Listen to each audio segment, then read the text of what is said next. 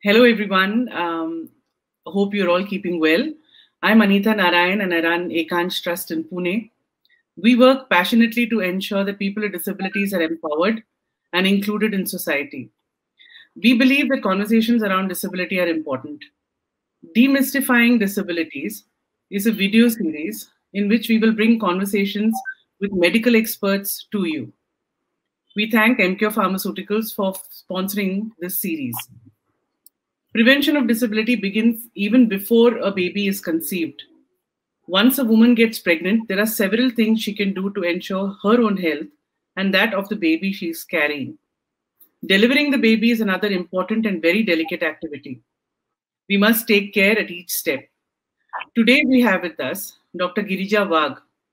She's a very well-known gynecologist with a wide range of experience. Welcome, Dr. Wagh, and thank you for accepting our invitation to speak with us today. Namaskar, good afternoon, and thank you, Ms. Anita, for having me here on this session today. Thank you so much. It's a pleasure. Thank you. Let us begin from the very beginning. The first question is, what must be kept in mind while planning a pregnancy? For example, marriage between relatives, family planning, genetics, etc. What are your suggestions? Yeah, first and foremost, let's look at the wonderful larger picture. You know, making babies is a very serious business because we have to ensure that we are making a future healthy society. It's a huge responsibility taken by the woman along with family. And therefore, there has to be a lot of mindfulness contributed to this wonderful act of creating babies. First and foremost, we have to remember that we have to ensure that the mother as well as the baby is happy. So if you're planning to have a baby before pregnancy, one of the there has to be proper planning going into place. Now, one of the important things is the question that you asked is about marriages between relatives. Now, it has been found that if you marry between immediate relatives, there are possibilities of there being increased chances of congenital abnormalities in the baby.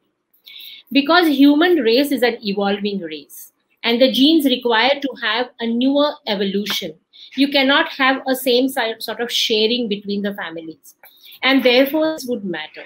Secondly, if there is any such kind of a streak in the family, let's say there has been a history of schizophrenia, or there has been a history of certain disability which can be carried through the generations, then that also has to be taken into account, not to avoid that relationship, but to be on guard so that it can be properly organized in a way where we can analyze it ahead of time. And the third thing is about getting married. We have to remember that currently, because of the social change, a lot of couples are planning their babies a little late. They are marrying late. There's no harm in doing that. But we have to remember that the biological clock is ticking. And that also converts into aging of the gametes. And when the gametes age, when the couples are older, there are possibilities that there can be increased possibility of babies born with disabilities. And these can be prevented by proper health optimization. Like if you are obese, if you have any disorders like blood pressure complications, diabetes, or any hypothyroidism, or you're taking any medications for any reason, maybe your skin ailments or your mental ailments, or you are having a bad lifestyle wherein you're not able to sleep, you're smoking, or you're doing any substance abuse, it's always better to optimize it before. At least 6 months before planning a pregnancy, it is necessary that we get into this kind of a proper planning, because it's really, really disheartening to see sometimes, you know, patients presenting to us with a pregnancy which has been there, and then they said, no doc, we didn't take any precautions, but now we are in a quandary whether we want to continue or don't want to continue.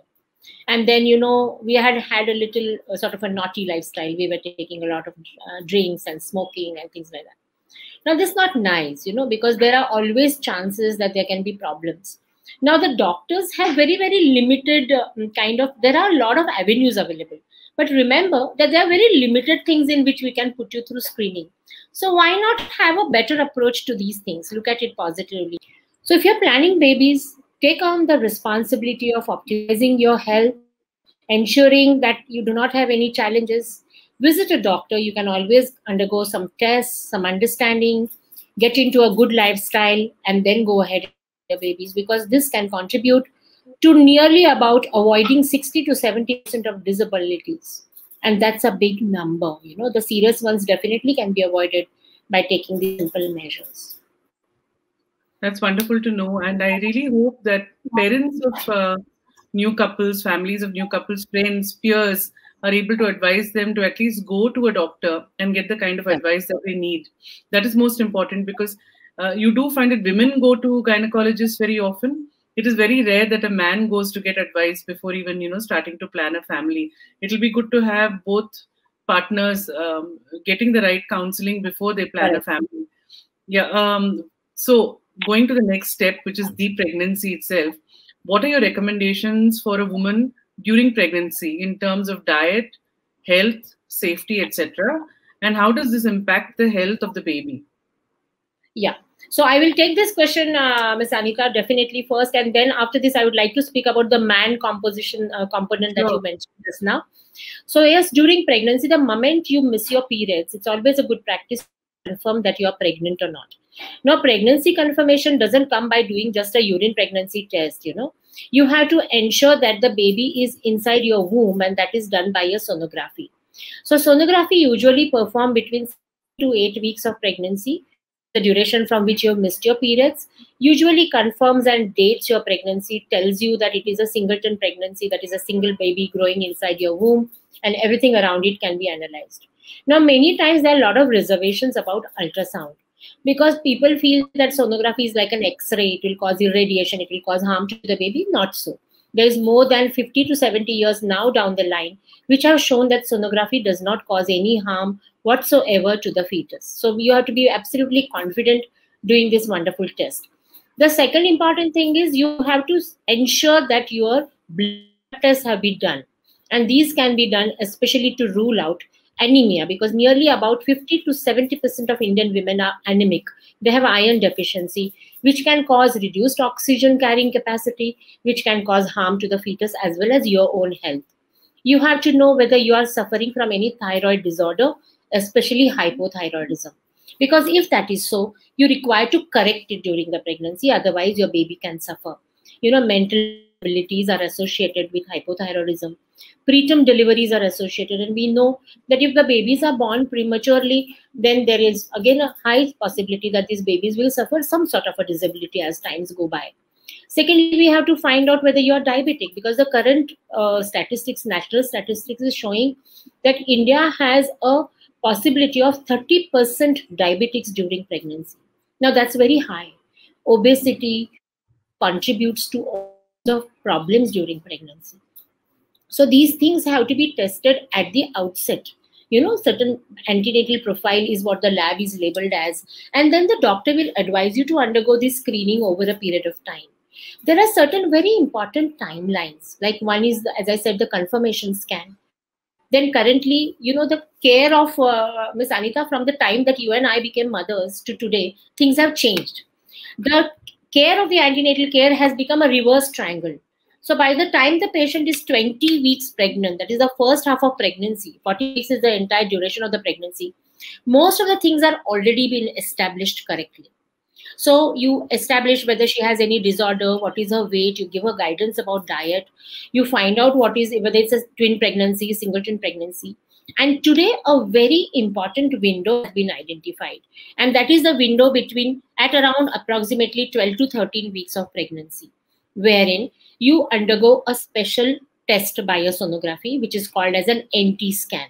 So a nuchal translucency is measured on the sonography. That's the neck thickness of the baby. And then it is collaborated with certain biotests in the mother's body. So mother's blood is taken for testing.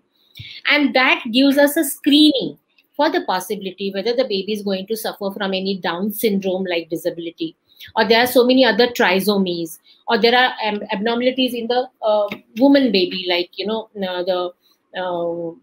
where the baby doesn't grow well, it's an exochromosome, it will not have sexual characters and things like that. So all these can be analyzed when you are doing this treating, which is called as combined testing, a first trimester scan, or a double marker test, which is done critically between 11 plus 6 weeks, 13 weeks of gestation, and which also is an opportunity where you can do a detailed analysis of the baby's growth. conditions like anencephaly, where the baby's brain is not growing, or if there is any organic dysfunction like neural tube defects, this can be diagnosed by at this point in time and at that particular scan. So these kind of tests are available today. What is the issue is that the women should come for seeking care for that. Now, further on, at around 16 to 18 weeks of gestation, we can analyze whether there is a possibility of the woman landing in preterm deliveries, whether she has any genitourinary infections, which can cause preterm labors. And at 18 to 19 weeks, again, it's very critical to do an anomaly scan. That's an entire detailed structural done of the baby, wherein you're able to see all the structures of the baby. It's possible that 15 to 20% of the times you're not able to analyze things. But just imagine 80 to 90% of the times you're going to be able to analyze the serious disabilities if they are going to be there. And if at all are diagnosed early, then we can take steps early, we can take measures early. And these are important. Now, the precautions that the mother has to take additionally, it's nice to come for tests regularly. And then you take the medicines, you take the vaccines that are provided like the flu, tetanus, and so on. But what is very important is three important things. That the mother has to have a right attitude. She has to be positive. Lot of fear is available nowadays. Women are very scared of something or the other. They are scared. Then they're very depressed. Very, finally, how you are going to be, your baby is going to be. Please remember. So that's very important precaution. Secondly, diet. Important dietary habits, very important. You have to have proper protein intake. You have to take a lot of fibers, fruits, vegetables in your diet. You should not take junk foods. You should not take any substance abuse. You have to sleep on time. I must tell you something, that if women do not sleep well, it has been associated that maternal deprivation of sleep is associated with increased possibility of autism. Now, can we have this? So why don't we sleep well? Having proper exercise so that there is proper circulation of blood inside your body, your lungs are properly oxygenated. And being very careful about certain things like not getting into acidity, Pepsi, or constipation, and generally being very angry and irritable all the time. These are simple things that you can avoid. So in very quick, short way, I would like to say, stick to your antenatal treatment protocol, listen to your doctor carefully, have a proper lifestyle with good diet, good attitude, and good physical activity. So these, if you do, I'm sure you are able to definitely reduce a lot of issues that are there going to be affecting our babies who are going to be born. Dr. Wagh, you were going to talk about the role of men in this whole process of marriage and pregnancy. Through the pregnancy, the hand-holding that the man also has to do, the involvement of a man in decision making, in taking responsibility. What are your comments? Yeah. See, basically, it's been very, very traditional that somehow the responsibility of childbearing or getting pregnancy, or if the couple is not able to make a baby, they would usually send the woman first, that she will go undergo all kind of investigations. Like recently, like I have seen in a good class of society, most of the times, even the couple coming together for this questioning. But still, till today, I still find younger couples coming up with the woman coming with her parents, asking for the reasons that she's not able to make babies, where the man is busy doing some work. And if you look at the current statistics, you'll find that nearly 50 to 55% of infertility in India is contributed by the man. And men also are suffering from all these disorders that we are talking of. And they also can contribute to disabilities because of their age. If it's an older man, his sperms may not only it's not about the count and the motility of the sperms, but the quality of the sperms is extremely important. And if there is substance abuse, if there is obesity, if there are any medications, if the man is suffering from depression, alcoholism, anything, his quality of sperms do get affected. And this I have seen sometimes it's very heartbreaking to see in a young man. Just imagine a 33-year-old man is coming to you for pregnancy related issues. And then when we analyze him, we find that he is having a very, very fast fall in his sperm counts every time that we do it. So we find that sometimes there is something like how women suffer from premature ovarian failure because of stress and environmental abnormalities or disruptors. Likewise, men. also suffer from premature testicular failure. And this has to be understood because this requires handholding. This requires them to analyze. Then, most important thing is sometimes because of inadequate information, they also have abnormal sexual practices. These also lead to problems of infertility. So men can also contribute to miscarriages, abnormalities in the baby. And therefore, when we are talking of pre-pregnancy optimization, the man's health also matters. Secondly, contributing to a healthy couple relationship is very important because we are in the business of making healthy babies. And it's the responsibility of both the mother and the man. The man is not only going to be contributor of the sperm, but he has to ensure that the life around that pregnancy and the woman is healthy, that she is mentally and physically sound and strong and protected, that he ensures that there is good availability of medical care whenever it's necessary, that she takes proper nutrition, and that whatever help she needs, he's around. It cannot be only the responsibility of the woman to contribute to making babies. It has to be a joint activity because today, if you look at the society, it's not only about structural disabilities. There are a lot of mental disabilities which are cropping up. And for this, a very, very sound family structure, which is a composition of a good paternal as well as maternal source, is important because both these people are essential for babies' upbringing. Many times there is a lot of subtle domestic violence or negligence or ignorance, which is never come on the forefront. It is always put around the mat. Many times women are extremely tolerant. They don't want to expose these issues. And these can then sort of project into an abnormal pregnancy outcome. So this is our responsibility. And this also then escalates into the woman being deprived of good nutrition, then landing into complications, problems. So all these can definitely be avoided. Also, physical violence can lead to injury to the fetus, which could then result in a child. There are a few patients, coming to us from not only physical violence from the man, but even within the family, physical violence from the society. Because today, that respect for women somehow has really thinned out in the society. Like, people do not pay much credence to whether she's pregnant, whether she's childbearing. Sometimes there can be workplace atrocities also. Sometimes women have to suffer. All these things, and above all it, Anita, finally, I would also say that women also have to become a little stronger. You have to understand that these things are going to be there. Understand which is the line where you can draw it and say that, okay, fine, this is what I can take and this is what I cannot. So that's very important. So knowing one's own rights and responsibilities are important. So as a part of our Anganwadi outreach that we do, especially in the slums and in the rural areas, we talk about how a girl should be educated. So when we say educated, we don't really mean that she has to have a PhD degree or a graduation from some great college. What we mean is that she needs to know her rights as well as her duties, not only towards others, but also towards herself and that unborn child. So it's very important. That is why we say 18 to 35, because it's by 18 years of age, like you said, a girl seems to be sorted enough to know that she can take on some more responsibility than she already has for another human being, another baby, bringing a baby into the world. So what are the red flags that women should watch out for that might indicate a disability that is during pregnancy? Any examples? And then what tests would you suggest? Yeah. Now, I'll give you an example of a patient who was taking treatment for acne. Okay, let's give she was taking treatment for acne and she was not aware of it. And then what happened was, she came for antenatal care. She was taking some folic acid supplements arbitrarily here and there. And then her pregnancy test came positive. And as I told you, we did the dating scan. Then we did a confirmation scan, gave her an appointment for the first trimester screening at 12 weeks of pregnancy.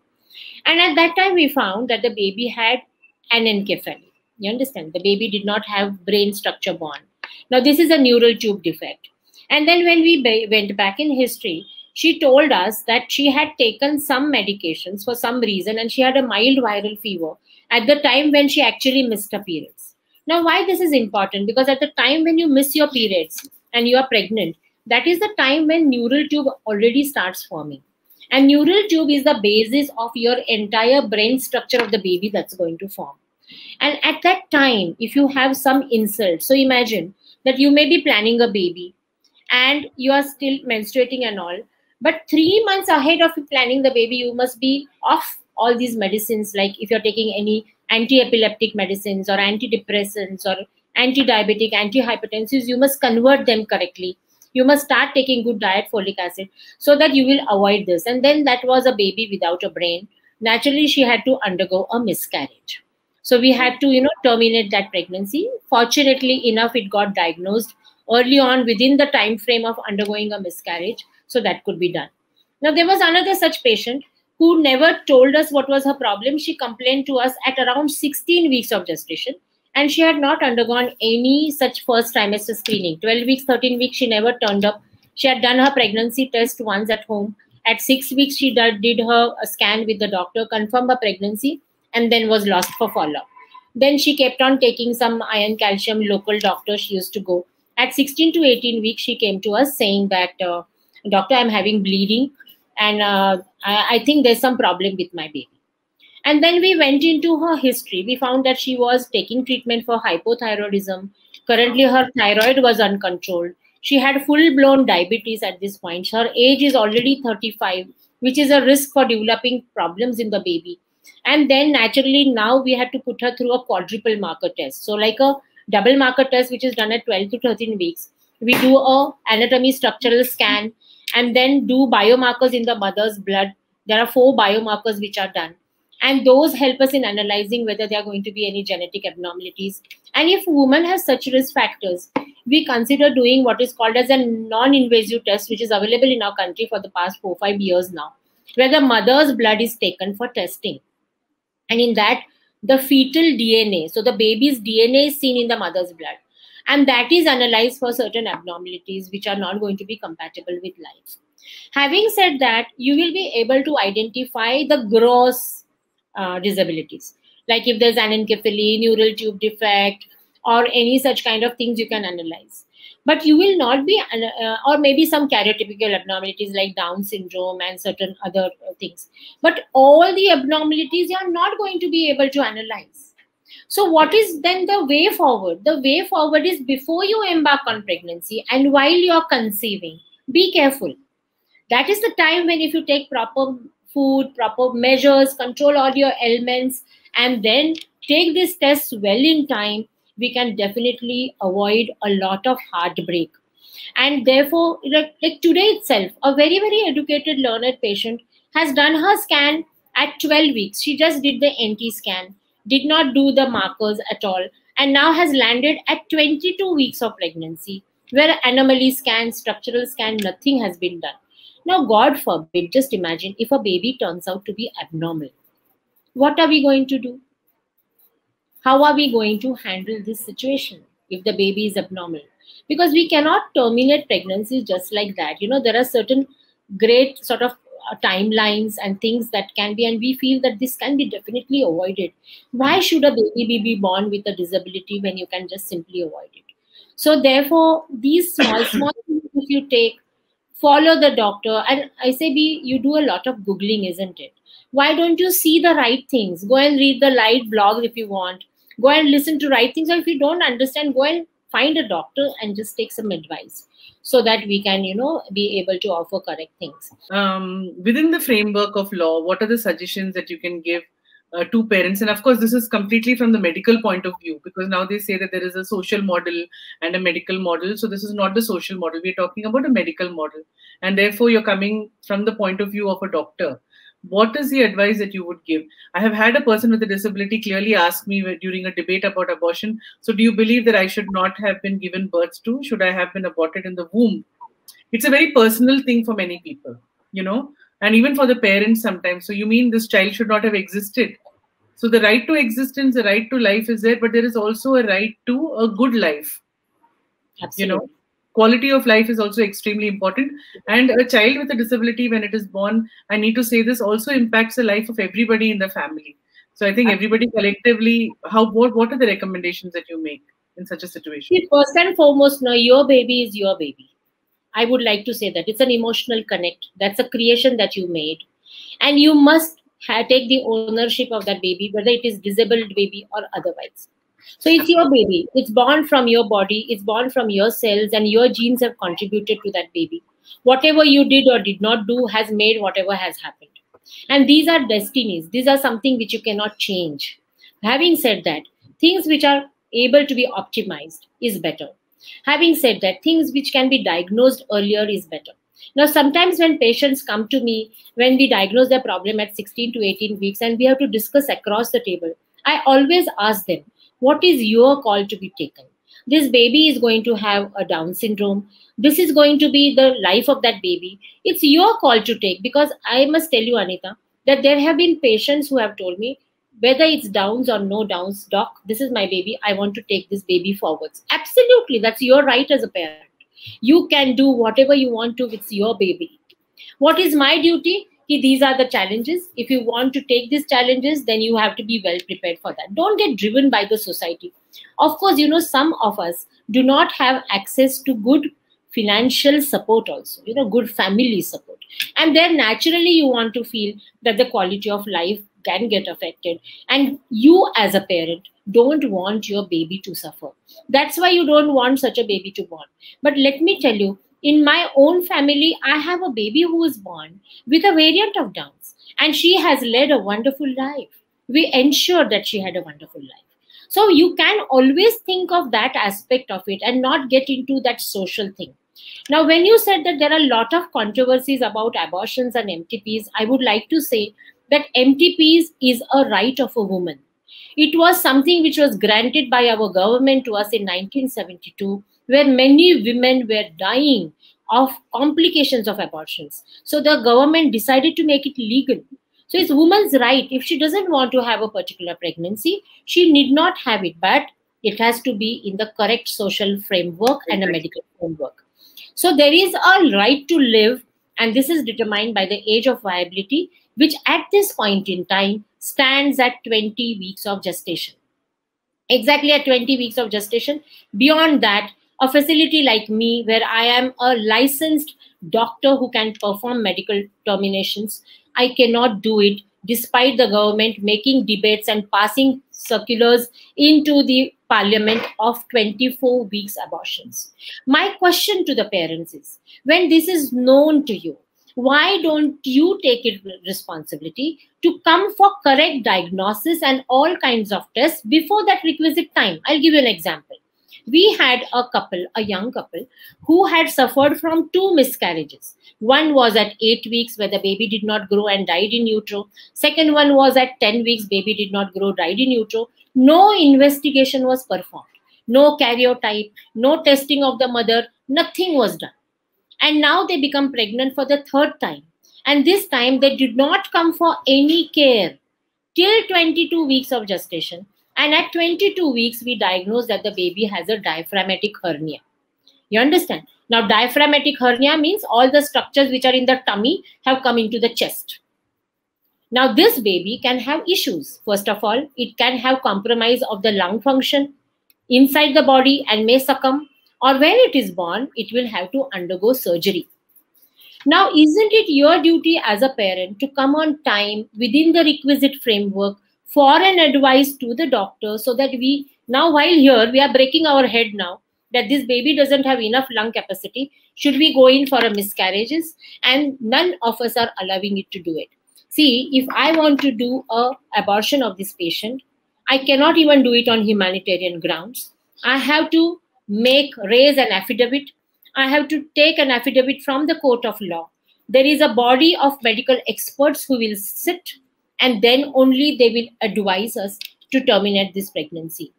Secondly, the suffering that the woman will go, terminating a pregnancy after 19 weeks is put under a scanner, not only for the right of living, it's not that component. The mother can land up in very serious complications. She can have hemorrhage, she can have infection, she can have injury to her womb. And therefore, then if you are, there are 2 sets of people who are ready to take babies the way they come to them. They said, okay, it's fine, it's my baby, I'll do whatever. And there are other set of people who said, no doing, I want my baby to be perfectly normal. Now, in that situation, you have to identify who you are. And if you are so, then you must take the requisite care. We cannot, Anita, keep on saying that the society is ignorant. We have to keep on teaching them. It's high time that we also take responsibility of learning, right? So there are people with disabilities. Now coming to the other side, there are people with disabilities who want to start a family nowadays. They believe that they have a right to, which they definitely do. It's a human right to have a family. So there are many women that I know who have no sensation below the waist. You know, it could be a spinal cord injury or cerebral palsy or whatever it is. And they may not even realize that they are having discomfort like we would, right? So have such patients come to you, and what has been your advice to them? Yeah, they are not very common though, but there are quite a few patients who have such kind of abnormalities who have come to us, and we have definitely encouraged them to have babies, explaining to them what are going to be the pros and the cons of that. And secondly, understanding the fact that it's important to put yourself under a very close screening. First of all, we analyze the patient and her husband itself to find out whether they have anything which is transferable to the baby.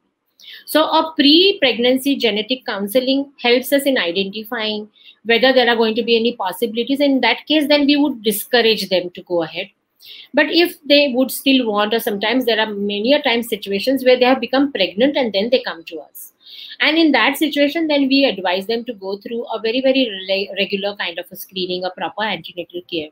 And we take them from there onwards. So it's not that they would be denied getting into pregnancy. The challenge is, however, how much support system they have. And most importantly, are they able and capable of taking care? Because, you know, the family structure is also getting fragmented nowadays, Anita. We have to have a lot of social support in these patients, a financial support. Whether if that's there, it's their optimal, of course they can go ahead and have their babies. Why not?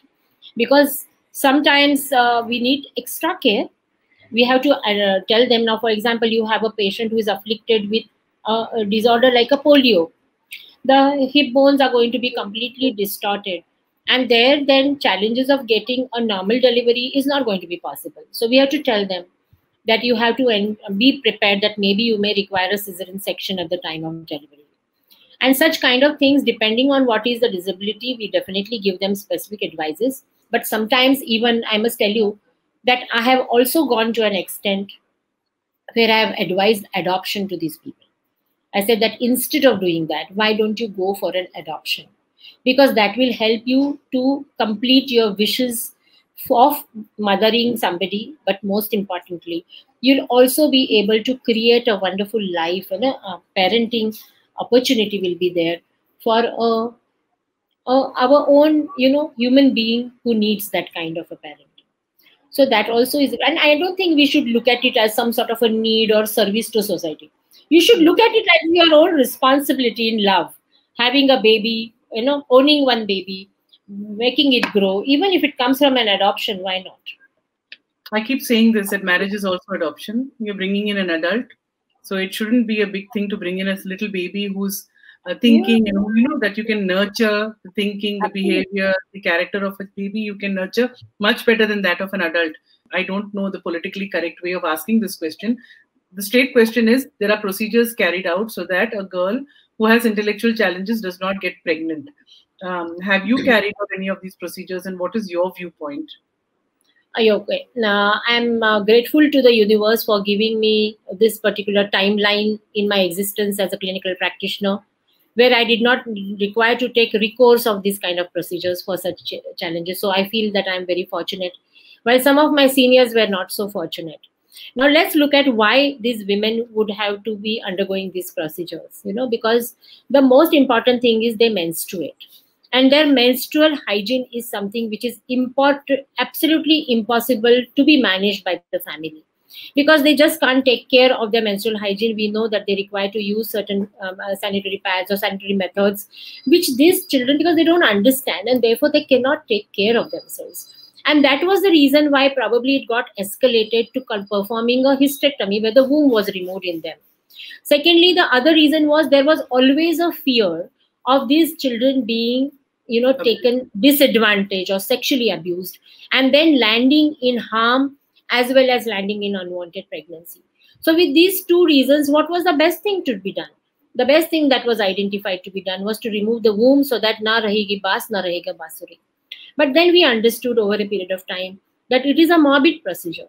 And then this used to be performed, and it may be still, but I have not done it in my past 25 years of my practice. But these procedures are done under the guidance of a government accredited psychiatrist has to give a certification. There's a social body which sits in, and then only they take a decision of giving such a permission. You cannot just get up and do a hysterectomy. Then what do you do? What did I do? I had so many such instances where I had to give them help. I give them certain injectables. There are some wonderful medicines. These are hormonal medicines which are given in young girl, older women, which are perfectly safe. They protect the woman from menstruation, and they protect her from cancer, and they also protect her from an unwanted pregnancy. So these injections are available. They are absolutely safe. They are time tested, which can be given every 3 monthly, and that helps in protecting them against this unwanted disaster which can happen to them. Now, sometimes you may have a variant of such kind of a disability wherein they have some level of IQ, and then the parents are tempted that let's get into a married relationship or a pregnancy. We have to understand that marriage is a very serious business, and you just cannot push into, social situations sometimes demand कि हम इनका शादी कर सकते हैं क्या? We will find a match just like her for her. Why get into this? Because these are responsibilities. Even if two families decide to come together, and this, mishaps can happen. So I usually suggest that make her empowered or make him empowered. If sometimes there's a boy also with such a problem, make her or him empowered, and then let them be self-sustainable. Let them do things on their own. And let's not get into what are their sexual needs or reproductive needs, because unnecessarily carrying a responsibility of something which is not going to be handled by them primarily, I don't think is a great idea. That is my opinion, of course, personal opinion. But then, having said that, I would like to individualize a case and then probably give them a guidance. That's wonderful. Thank you so much for that answer. Very similar to what most of us think. Whether it is practical or not for them to actually take on that responsibility is the main question. The last question that I want to ask you is there enough information around disabilities among people in society? Do you get asked these questions often enough? Do you wish more people would ask more questions about all of this so that they are aware and that they make the right decisions? Number one. Number two, which is an extension of this, how can we make this information and healthcare more inclusive and accessible also to people with disabilities? Yeah. Now, yes, if you ask me about the knowledge base and the information that is available to our youngsters, unfortunately, it is seriously lacking. They are not aware of these problems, because I'll tell you, if you can see that the government is making various kinds of posters, awareness programs everywhere under various divisions and healthcare mechanisms. And the simple thing, now let's take an example of a rubella vaccine. Now, rubella is a viral infection when it affects a pregnant woman during her early stages of pregnancy, which can be just like a simple viral fever, can give rise to disabilities in the baby, where the babies may be born with a cataract or deafness or dumbness, and these cannot be diagnosed by doing any kind of sonography. Now, the simple action to do this and to prevent this is by taking a rubella vaccine before you embark upon pregnancy. So when you are a young woman who is a potential mother of the next 20 years, at around 18 to 20, you can just take a simple rubella vaccine. Simple. Nobody takes. In my practice, I have taken this. Only about 2% of women who visit my practice for pregnancy have taken this vaccination in their pre-pregnancy planning protocol to know whether they are protected or not. What does that mean? That there is a huge dearth, a huge deficiency of knowledge. And we require to find mechanisms to, मुझे ये नहीं समझ में आता कि there is a wonderful know-how about wearing a wonderful red t-shirt on a blue jeans. You know what wonderful brands are available for hair color, to makeup, to lipstick, to the clothes, everything. But how come we are not able to reach out with the knowledge about disabilities, about planning babies, about health issues, about anemia, diabetes, folic acid? ये क्यों है? Of birth control, unfortunately, I think there is some sort of a selective amnesia or maybe a complete disregard for our existence as a socially responsible person. The second question that you asked was, how can we improvise this knowledge base? This is a wonderful forum that you have. And I feel and I wish that you are more empowered to have these important things here, because I understand that there are a lot of logistic issues involved. There's money involved, there's support involved, there's acceptance involved. But somehow we have to devise mechanisms of having these discussions again and again, time and again, in various fora, in various languages. And advocacy is the only best way in which we can go about it. Thank you so much. And that is exactly, Dr. Wagh, you'll be happy to know that is what we've been doing for a very long time. We've been taking this information in the form of booklets. These are our booklets that go to every Anganwadi worker. Wonderful. So even to get the support of the CDPO and the ICDS department is so difficult. They very often, what we are trying to do is not understood. And they tell us things like, "Arey, ye to hame pata hai, Vadiache tappe, growth, we know the milestones." And I tell them, have you ever related a milestone to a disability? Do you know what happens? You know, if the child does not cross a milestone at the right time, do you know what happens next? So the things are not connected. So they're all very disconnected. Talking to Anganwadi workers, talking to ASHA workers, we're trying to spread this information even in the slums and the rural areas. But this conversation that we are having in English, although it might look like it is a very elitist kind of a thing that will go on, social networking, media, etc., it's important that everybody knows about all of this. And I'm sure that a lot of our interns and my team members have learned a lot just by listening to you today. And you've been so generous in sharing so much information. Honestly, very, very generous, Doctor, for having given us so much more information than the questions actually prompted. And that's really wonderful of you, I think. Thank you so much for being a part of this. And I thank my team also for putting all of this together. And I hope to have a wonderful series. And you've been our first guest. And I hope we get a lot of information about different disabilities through this series. Thank you so much, Dr. Wagh. And thank you, Team Ekach. Thank you so much. Thank you, Anita, for giving me this opportunity. According to me, my knowledge and my skills are the gifts which are given to me by God, and they have to be put to good use of humanity. And you today have acted as a carrier for this for me. Thank you. Thank you so much. Thank you, Dr. Wagh.